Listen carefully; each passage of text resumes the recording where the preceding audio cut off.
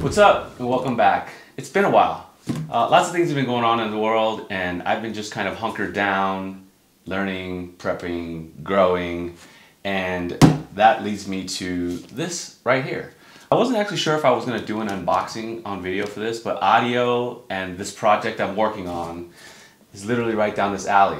So if you noticed, I've been prepping this space right here for a project, and it included me working on the lights and exposure and camera setup and those kinds of things or whatever. And I had everything set up, so I might as well do this unboxing.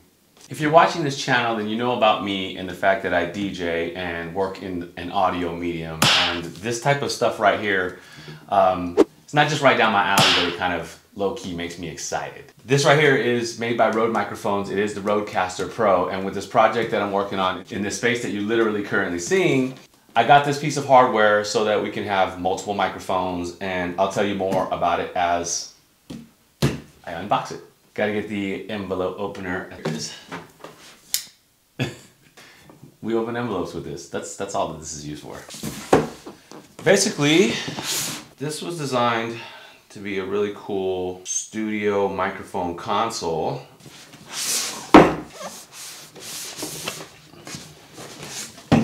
This might be easier. This is taped up too.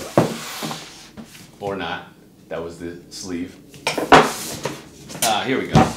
It opens up like this. It's got that new product smell. What in the world? Wow. I suppose if you need to teach, here you have the Rodecaster Pro screen. It's a touch LCD that allows you to control all the menu functions. Yeah, that's interesting though. All right, I'm assuming this is a little accessories box. Jackpot. Whoa.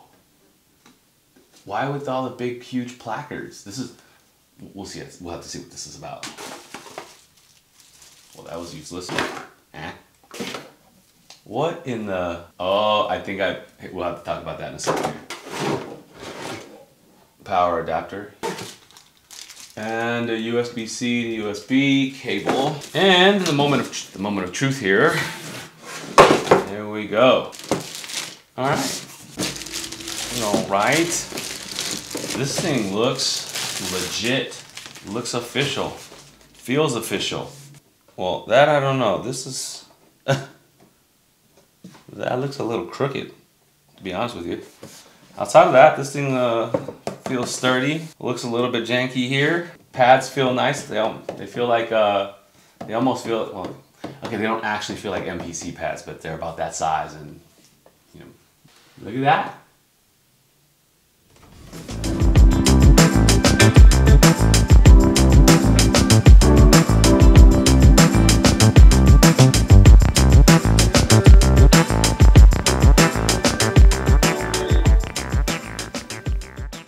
Okay, let's go over really quickly what came in the box. There was a huge power cord. This is the other end of the adapter.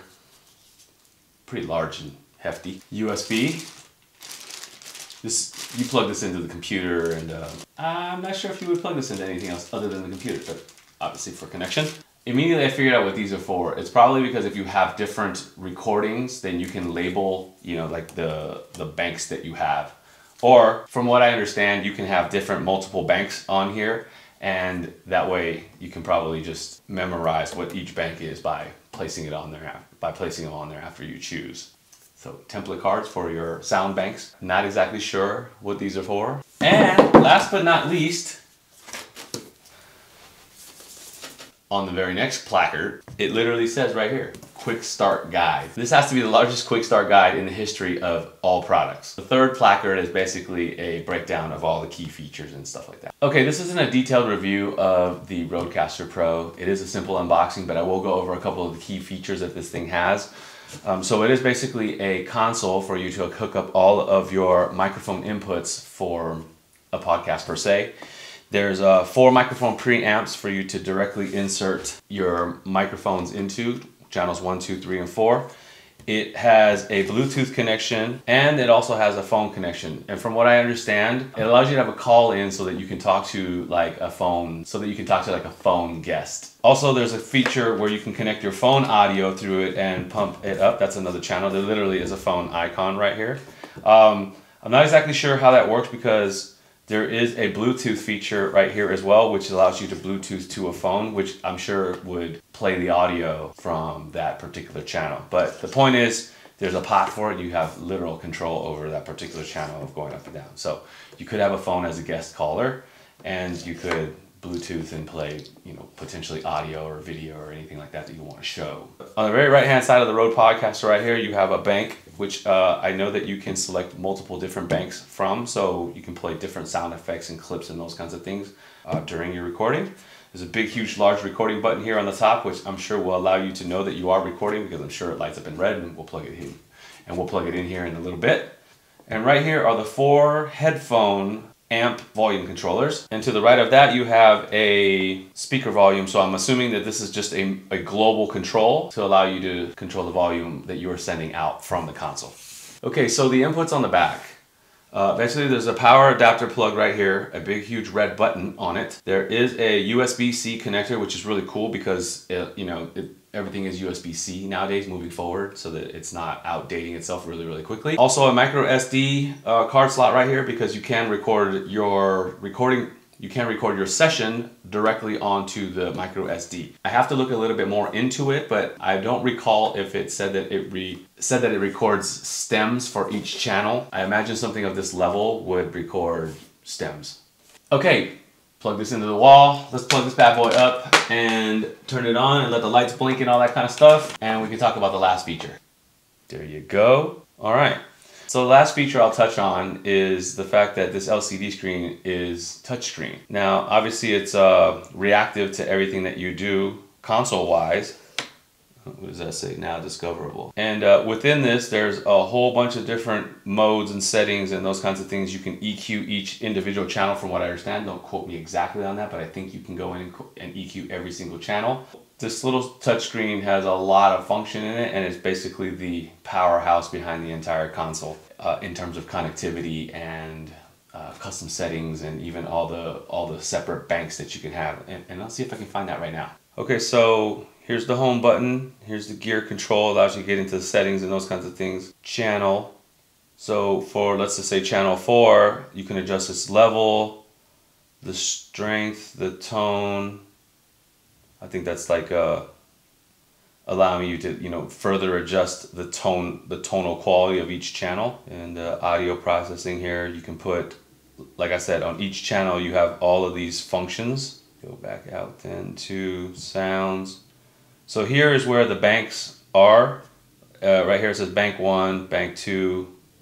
Oh, I think it's just 2 banks. I think I have to go in and add the new firmware, the latest firmware that is available for this, and I think that might give you more banks. If you see here, like when I change the color, the reactive, it is color coded so you can remember. So if you have a particular way of hitting those buttons, you can set it however you want. So it's really easy to use. Like, I didn't read any directions or anything like that right now. Obviously I have a little bit of background in electronics and this kind of stuff, but I obviously still have to play with it for a while to get like really familiar with it.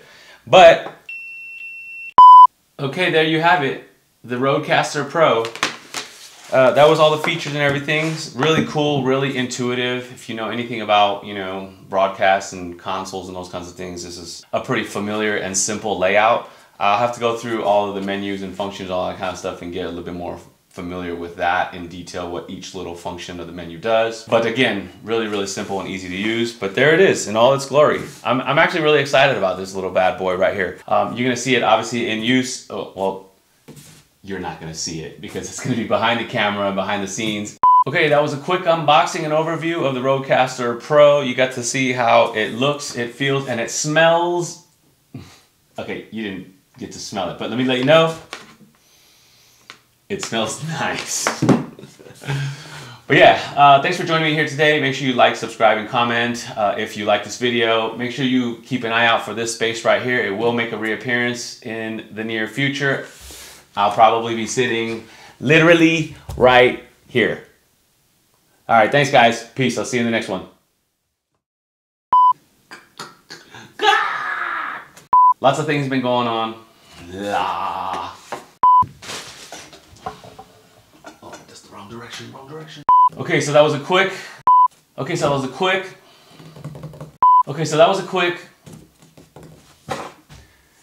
It was not a quick